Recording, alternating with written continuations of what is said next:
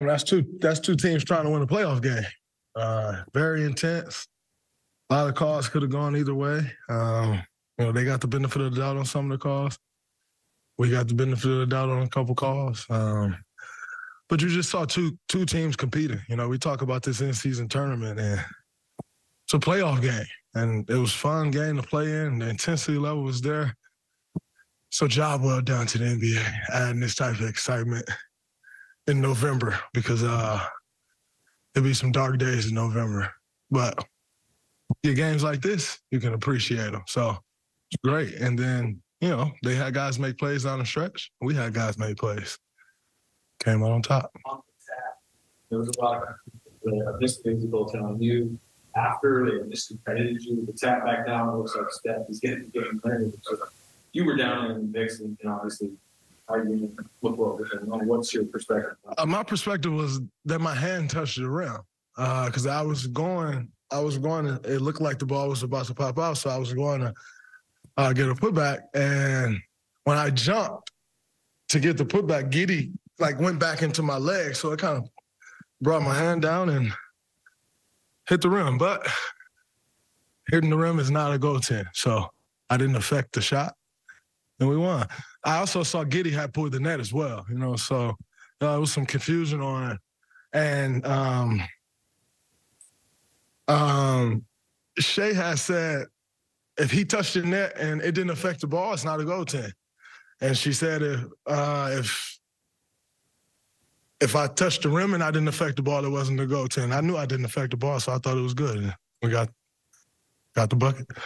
Saying that during the review, not for you, but it was emotional in the huddle. Just are feeling good. Are we know it's going to go the other way? I mean, what was it like when you knew in your head, I didn't affect the shot, but waiting for what was finished? You're kind of just really at the mercy of the referees, though, because I didn't believe I affected the shot, but I also didn't believe I was a blocking foul either. You're kind of at the mercy of the refs and whatever call they decide to make. They decided that it was a no call, so take it. 8 games for you guys played stuff tonight. I mean, just what's your opinion on the way that you guys have played this? It's very important. We struggled a lot last year to close out tight games. So to, have our first 2 tests, in tight games, thought it was really big for us to come out with 2 wins. And tonight, especially, we didn't have any energy. And those guys were kind of getting what they want on the offensive end, so we never got stops. And just to pull that game out, like I said, it's a playoff game. That's a win, and that's a mark in the win column. No matter how you got it, we got it done. But, yeah, I thought our energy wasn't there. That could have been a lot better.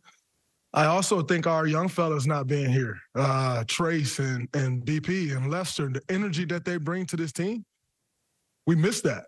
And, so next time we have an in-season tournament game, we need those guys here because they bring a lot of juice for us. And you always talk about young guys bringing energy. That's their job. And we don't have to tell those young guys to bring energy. They do it every single day. So I wasn't overly shocked that our energy wasn't there because they are the guys that lift our energy level, and they weren't here. So we got to do a better job of that. But overall, give this team a lot of credit. We stuck with it and pulled the win out.